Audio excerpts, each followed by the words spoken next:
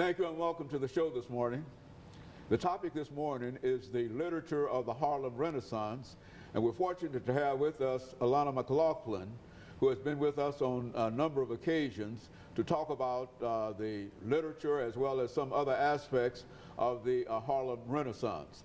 And of course, Alana, let me welcome you to the show this morning, and let me again tell you how delighted we are to have you here, and at the same time to remind our audience that you've been with us on a number of occasions. And so why don't you say something about your background, your education, and some of the things that are important in terms of your life that eventually brought you to us this morning, as well as to sort of give us an overview of the topic of the Harlem Renaissance. And I think that by that time we should have completed this first part. Let's start off with that.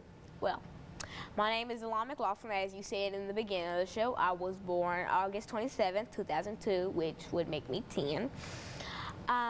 Also, I am very involved in the church, as you are. You're the reverend, and I'm sort of the only acolyte that ever acolytes every Sunday. Every Sunday. I mean, even if I don't want to do it, I still got to do it. I mean, because that's just what I do in church. And now let's get on to the subject for today, the Harlem Renaissance.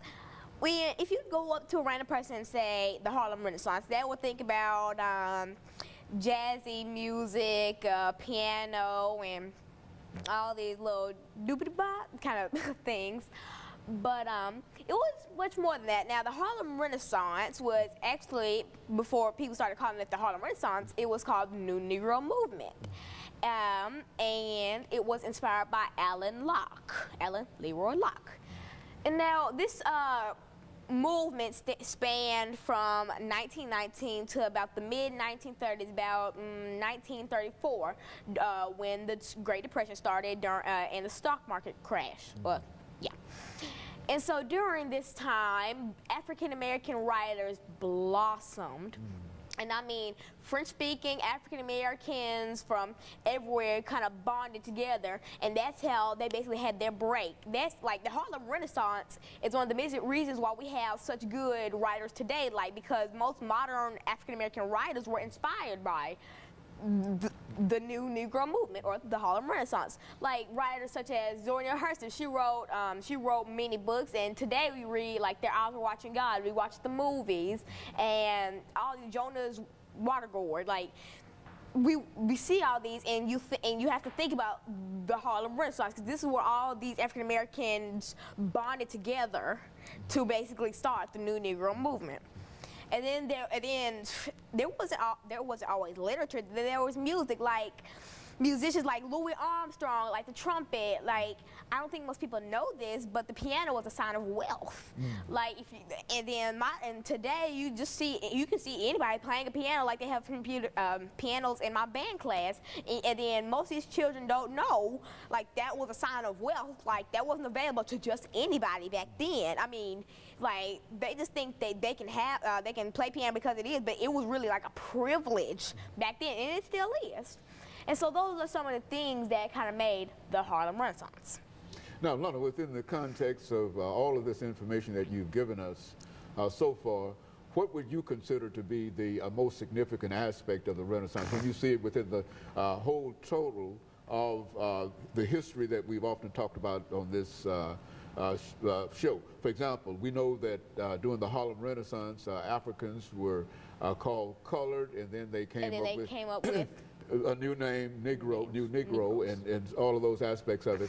And so while we appreciate all of that information that you've given us, and we anticipate some additional information within that range, when we come back, let's talk about some of the reasons that Africans changed from being colored during the Harlem Renaissance to the so-called New Negro. I think you've given us some indication of this New Negro movement, but for the most part, I think, and we appreciate that information that you've given us, and I think you've demonstrated the kind of ability to continue carrying this information forward.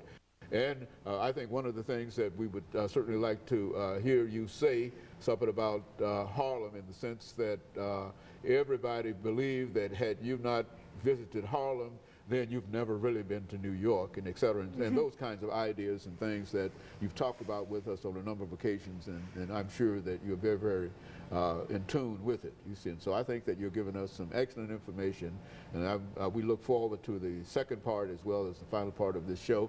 And let me encourage our audience to that we'll be back following this very, very short commercial.